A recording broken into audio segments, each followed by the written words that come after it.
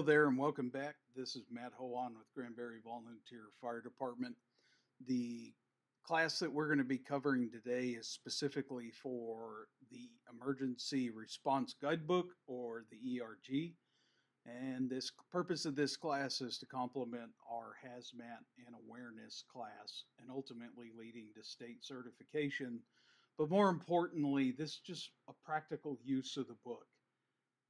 At the end of the day, hazmats are something that can really bite you in the tail, and you need to be exceedingly careful when you're on scenes with them. And that is the purpose of this book, is to be a catch-all to help you learn what to do quickly on scene, because you've got multiple factors that you have to take into consideration when you're first on scene.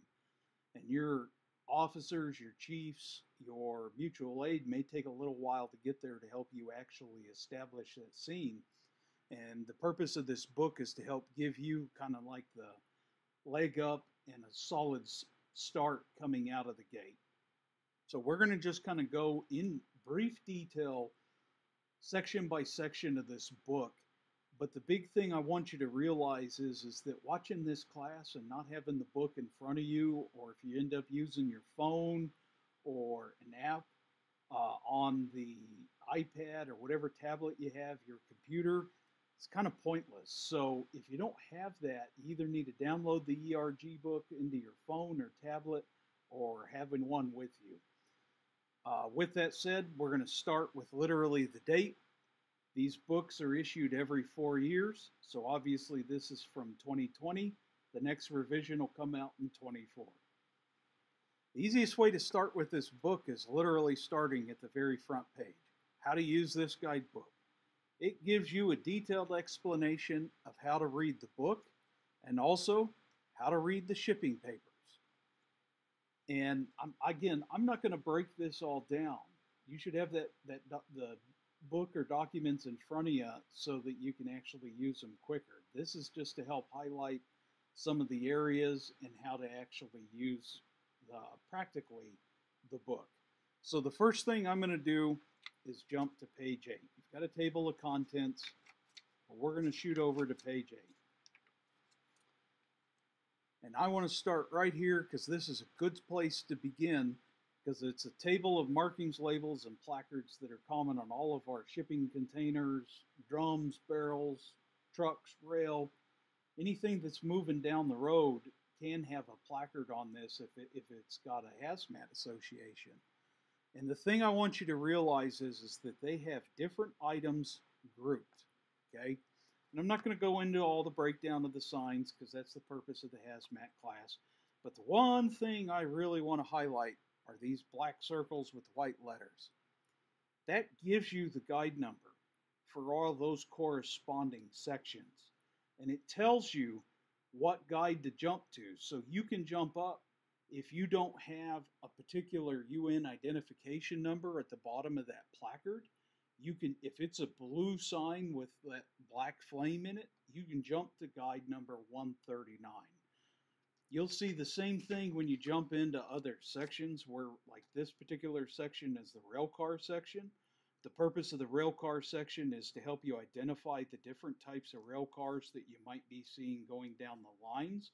But it also gives you the opportunity, even if you're not sure if you can get close enough to find the placard, you can just sit there and reference the physical rail car shape and figure and use that to help you identify where to start from a guide number. You'll see the same thing for over-the-road truck and trailer. Same thing, the guide numbers are there, and it gives you a basic breakdown of the size and the PSIs associated with each and every one of those trailers.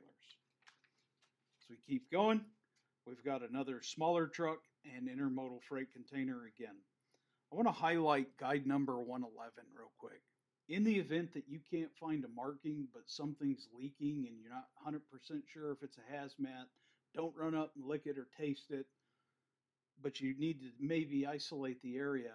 Guide 111 is your catch-all for everything. It's your unknown containers, it's unknown markings, unknown contents. Guide 111 is the golden Junior Woodchuck catch-all. Jumping over to page 16, this page specifically references individual packaging or drums.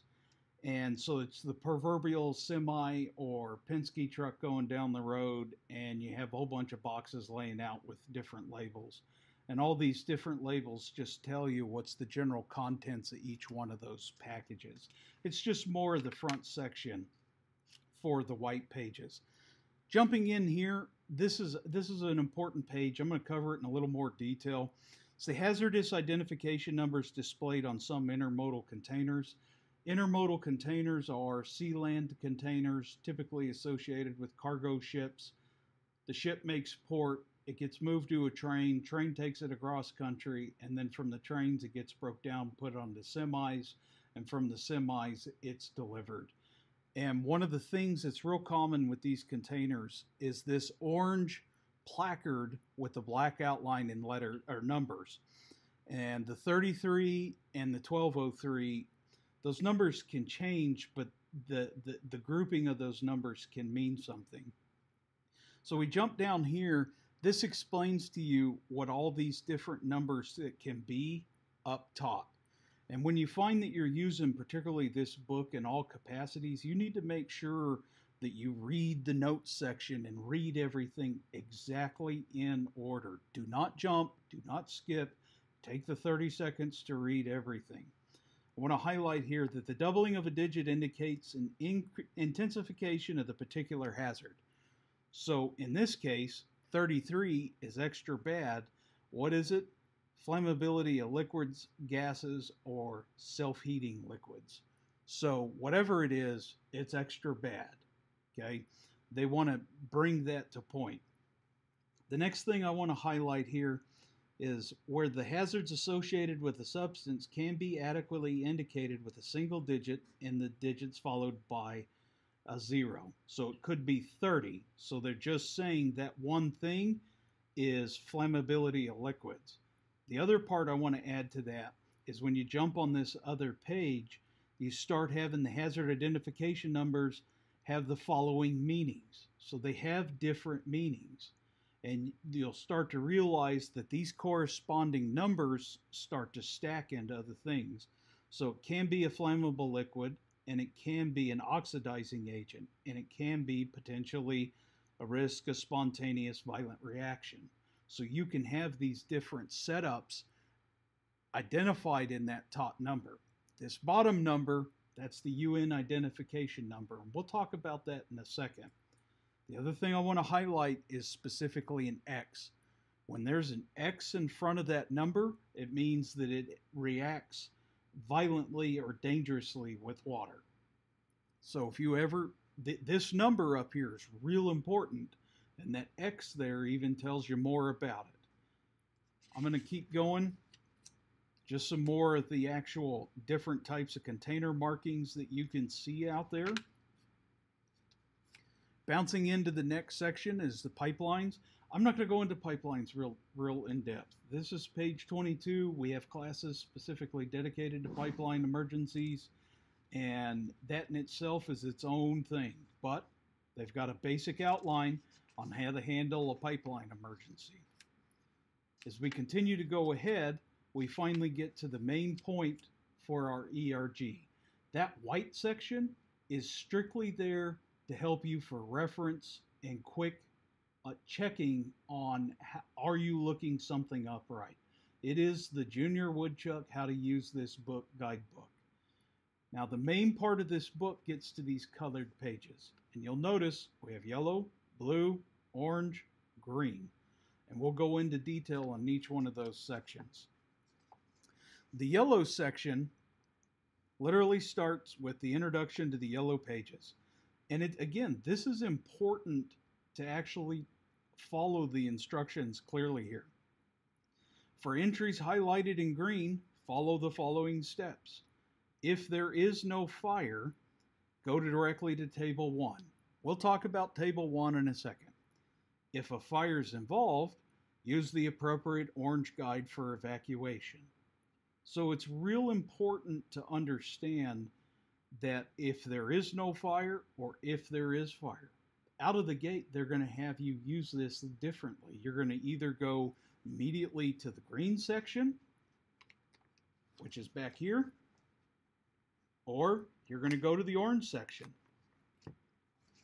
The next thing to make note with all of this is paying attention, particularly if table 1's involved, which is the green pages, that when a spill is in water, these materials produce large amounts of toxic inhalation hazards, TIH. Okay? Real important to pay attention to the flow of how this book's intended to work. So I'm going to go into physically using the yellow pages now. You've arrived on scene. You've seen a placard on an apparatus, one of these placards, and on the bottom part of that placard, down here, it has a 4-digit number.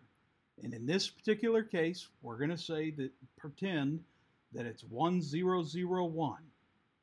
Okay? Up here at the top, ID number 1001, guide number 116, and the name of the material. Okay? And it'll give you where to go from there. So in this case, 1001 is a guide number of 116. And you would immediately jump over to guide 116. Now I'm going to jump immediately into the blue pages. Same thing, it tells you how to use the blue pages. If there is no fire, go directly to table 1 if there's a green border. If there is a fire, go to the orange pages. Now if you remember, our ID number was 1011. And here we are, we've got the same thing, 1011, guide number 116. But let's pretend that you couldn't find the actual guide number, but you found a shipping paper that gave you the name of the chemical. And in this case, it's acetylene, and it's dissolved. Okay? So the blue pages are there to help you find a ID number and a guide number by the name. The yellow pages are there to help you find the guide number and a name and give you a reference to use either the yellow or blue pages to figure out ultimately how to end up in the guide pages or the orange pages. So when you first show up on scene, you get the name of the product or the guide number, the ID number of the product. You reference the yellow or blue pages and ultimately use that to go to the orange pages, the guide pages. Once we're in the orange pages, it is very specific to make sure that you follow each and every step associated with it. Don't leapfrog through this. Start at the top left, work through the left page, go to the top left on the right page and work down. The guide number is going to tell you how to initially handle the event. Okay? So it tells you guide number 116, gases, flammable, unstable. Start with your potential hazards, fire or explosion, extremely flammable. Gives you your health hazards. And then goes to public safety, call 911, protective clothing, evacuation, immediate precautionary measures, large spill, fire. Jumping over to the right, emergency response, fire. Pay attention to the bold letters. Do not extinguish a leaking gas fire unless leak can be stopped.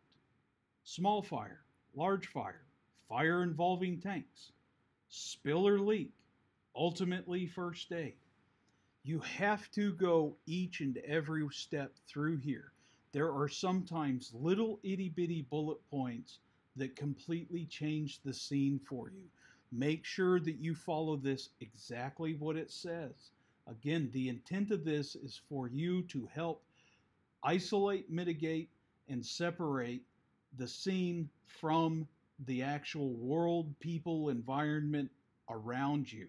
It's time, distance, and separation for the hazmat team techs to show up and make scene.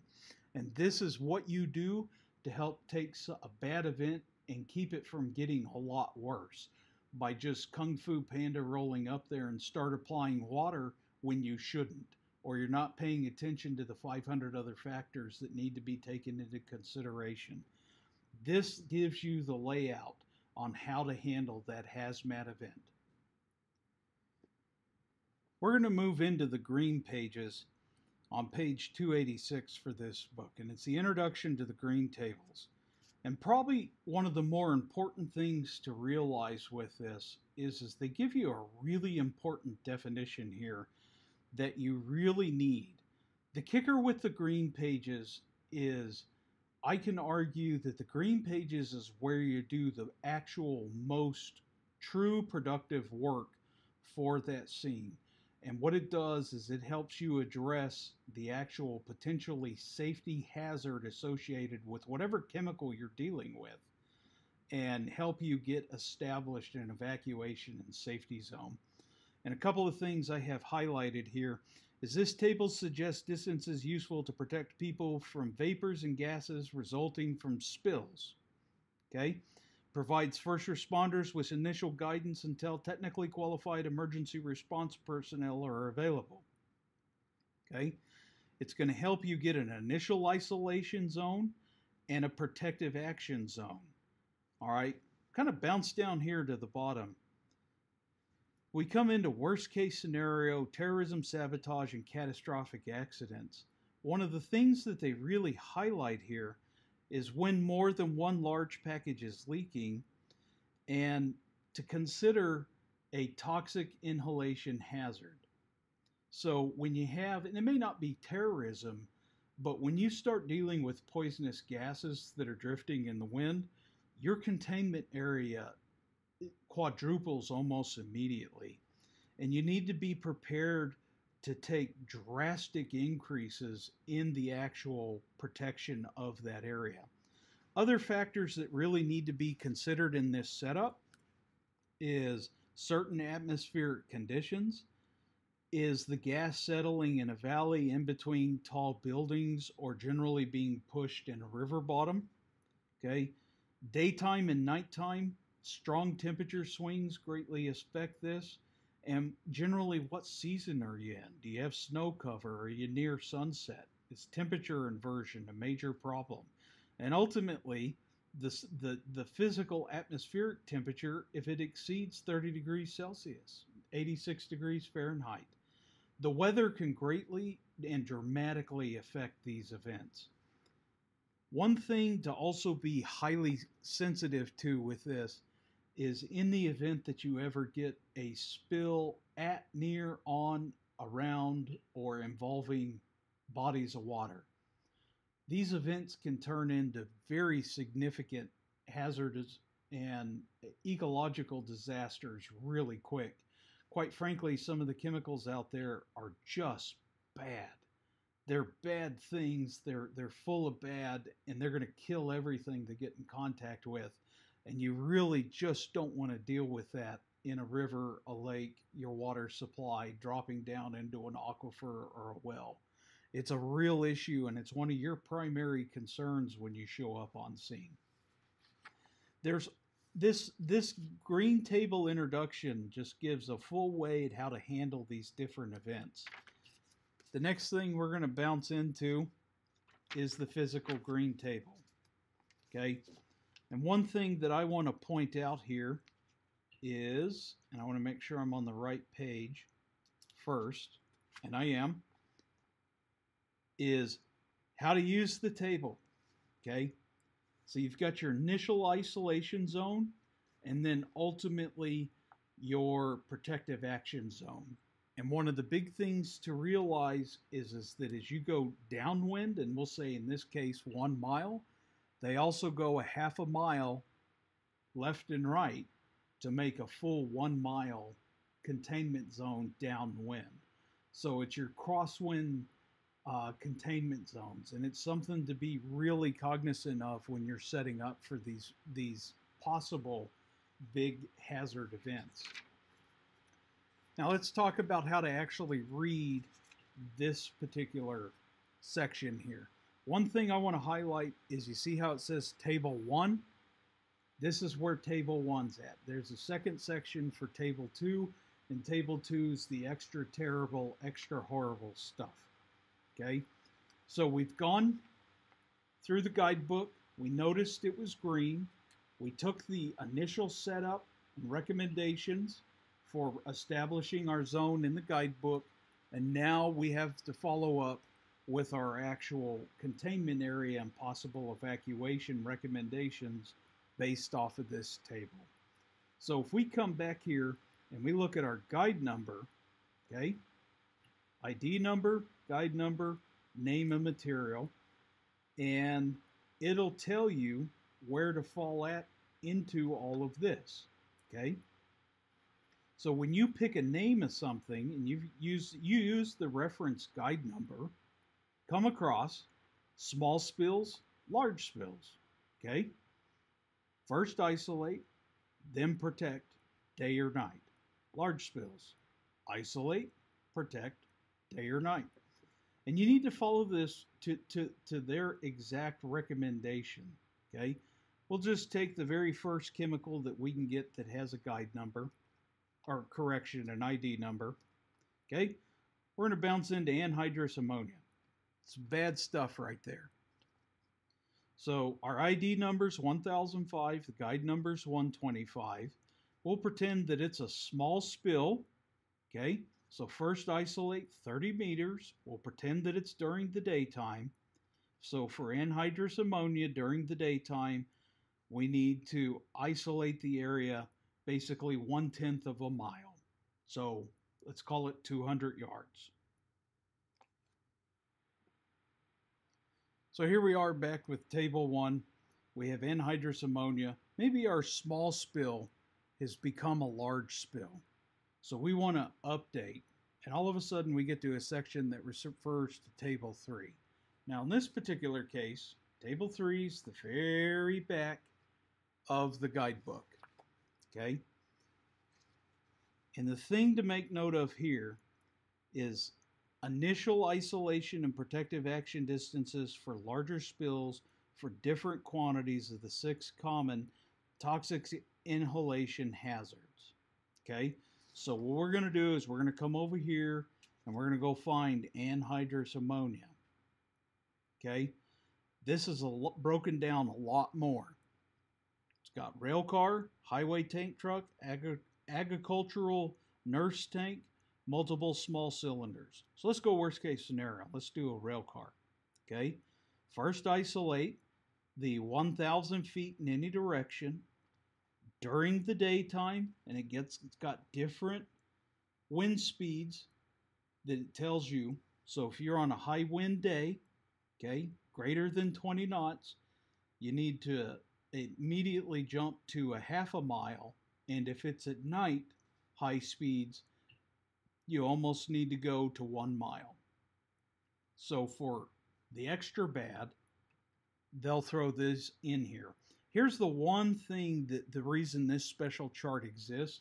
All these chemicals that are listed here, they're heavier than air. They're going to actually stay stuck to the ground. So they're going to be pushed along the ground. If it's lighter than air, the chemical's going to drift up. And it's not that it's not hazard, but it won't be staying stuck to the ground. Since we've covered table 3, I'm going to back up and just show you table 2 real quick. Table 2 real quick is water reactive materials that produce toxic gases. So originally, when we were talking about the guidebook saying reference table 1 or 2, this is what they're talking about. All right. So we'll just pretend that we have something like the guide ID number 129, guide number 139, and I think that's trichlorosaline, okay? And it gives off HCI. We come down here and we find out that HCI is hydrogen chloride. Well, I don't know what hydrogen chloride is, but it sounds terrible. And since this book is saying it's toxic, I have a sneaky feeling that it'll probably kill you right now. It's not something to be in the wrong PPE with. The kicker with this is that these are typically water reactive materials. So you're going to be releasing the gas as you're trying to put the fire out. Just a quick note on this real quick. If you go to page 354, this is the very back of the ERG book. It's the last group of white pages. It's just more of a user's guide. It's got a lot more information in it on how to use the book, and it also has how to handle weapons of mass destruction, terrorist events, suspicion of criminal activity, and just PPE, decon, fire and spill control, levies, IEDs, and ultimately glossary. This part of the book can also help you utilize the full manual more appropriately. So what I'm going to do is I'm going to run through just a couple of examples here and just show you the basic use of it. So we've arrived on scene and we have an unknown hazardous material that with an ID placard of 1259.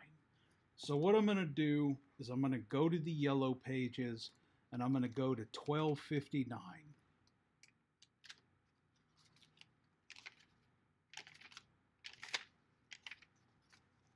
Okay. And when I go through it, 1248, 1259. Okay. A couple of things are happening here. The first one, guide number 1250 or ID number 1259. We have a guide number of 131. The name is nickel carbonyl, and it's in green. So we've got to make sure that we follow up with the green section. But we're going to start by going with guide 131. So I'm going to jump over to guide 131. Okay. And it's a flammable liquid, toxic. My potential hazards, health, toxic may be fatal if inhaled, ingested, or absorbed through the skin. So this is already some pretty exciting stuff. Fire explosion, highly flammable, will be easily ignited by heat, sparks, or flames. Caution, okay. Methanol burn with an invisible flame. Use an alternative method of detection. Okay, public safety, PPE. I want to highlight the PPE here. Wear your self-contained breathing apparatus. Wear chemical protective clothing that is specifically recommended by the manufacturer when there is no fire risk. Structural firefighting PPE clothing provides thermal protection, but only limited chemical protection. Basically, if it's on fire, you need to spray it from a distance and you don't damn near get close to it. Your evacuation, immediate precautionary measures for spills and fires. Then it tells you your actual emergency response for fire. If it's small, you can dry chem, CO2, water spray, or alcohol resistant foam. A large fire, foam. Fire involving tanks or rail cars. Okay. Spill, small spill, large spill, first aid. The last thing we got to remember is that this was in green. So it was guide number 131. So we're going to go over here to the green section. Turn it sideways.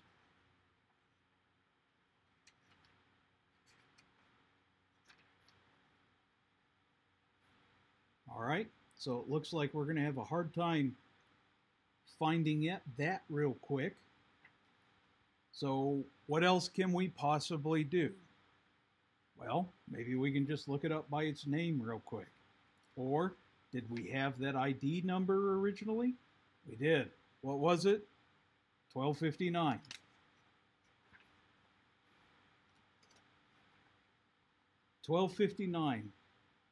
Nickel carbonyl. Small spill, large spill. So first isolate 100 meters. On a large spill, 1,000 meters. If it's during the day, a 0.8 mile downwind protection, 3 miles at night. For large events, 6.8 miles during the day and 7+ miles at night. So this is some pretty bad stuff.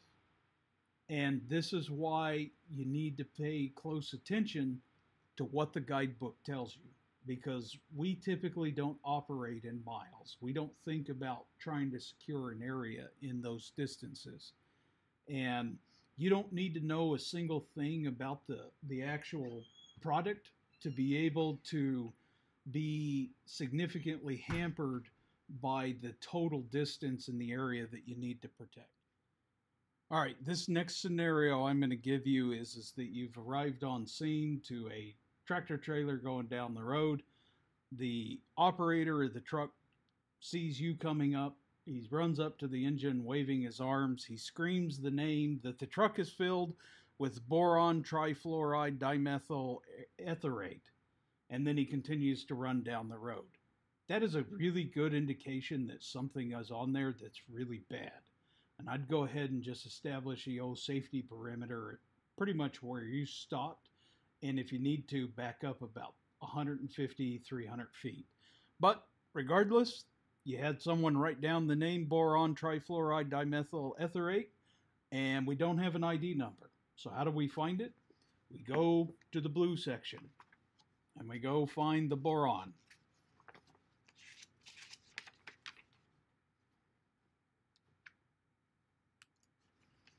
It'll probably take me 14 tries to get through it.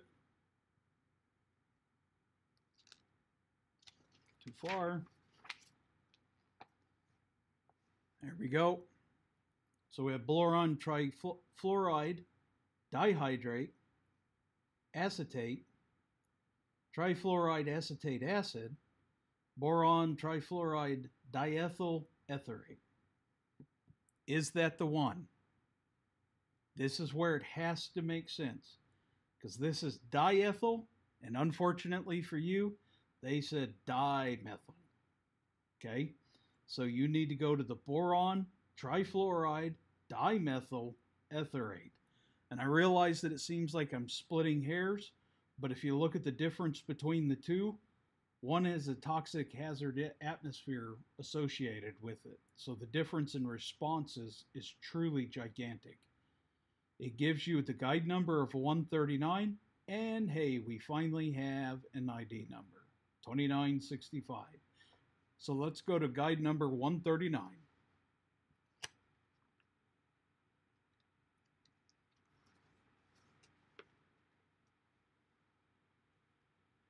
Okay, some substances, water reactive, emitting flammable and toxic gases. So this is some extra fun stuff. Once again, potential hazards, fire explosion, health, public safety, PPE, evacuations, spills and fires, emergency response for a fire. It really highlights do not use water or foam, small fire, large fire, fire involving tanks or rail cars, spills and leaks. Do not get water on the spilled substance or inside containers. 4, good Lord, I can't even read that word. Chlorosalines, do that. Small spill, powder spill, and again, do not clean up or dispose of except under supervision of a specialist. First aid. Now, we still got to remember that we specifically had a green section associated with this. So we need to go find our boron trifluoride dimethyl etherate over there in the green section. Okay.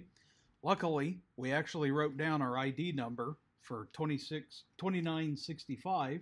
So we're going to just go to 2965 real quick.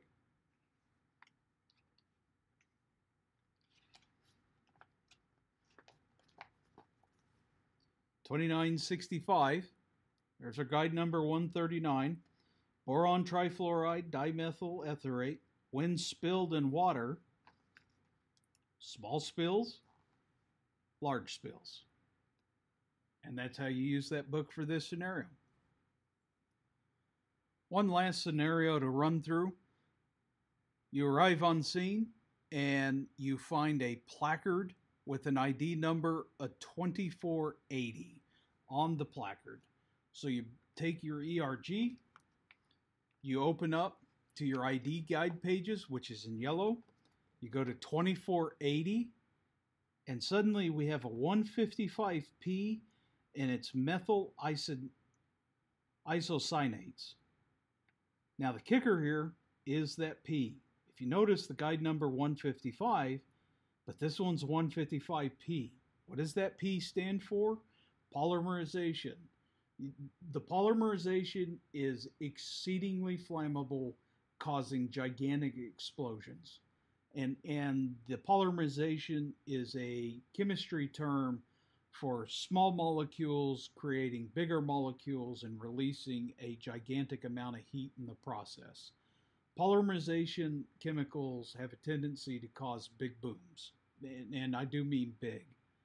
So we're going to start with the ID number, the 2480, guide number 155P, and the methyl isocyanates. So let's go to guide number 155.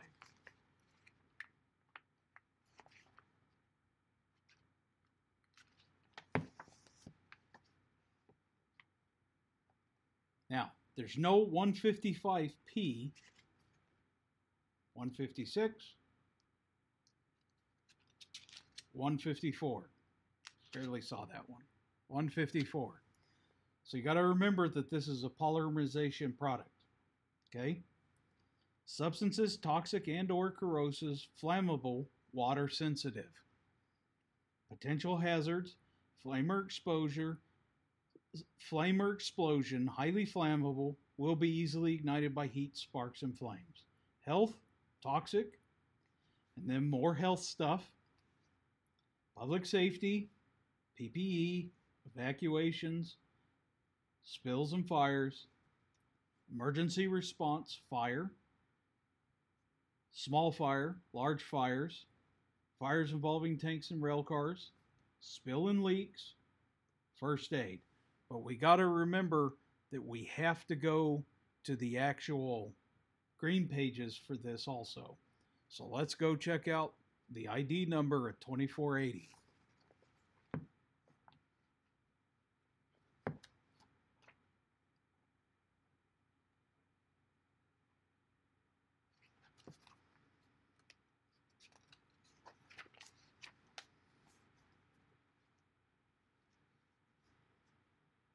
So 2480, 155P, the methyl isocyanates. For small spill, isolate 150 meters, 500 feet. Daytime 1.1 miles, nighttime 3.1 miles. If it is a large spill, 3,000 feet for the initial isolation zone, daytime 7 miles, nighttime 7 miles. And again, this is some bad stuff right here. There are times when you won't have to go to the green section. All you would do is work around the orange section. I'm going to reference here in the yellow pages for looking up the ID number. You can see lots of chemicals here that don't require working in the green tables. Same for the blue.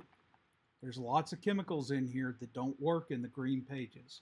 So you will do all your reference and initial setup and isolation through the orange pages.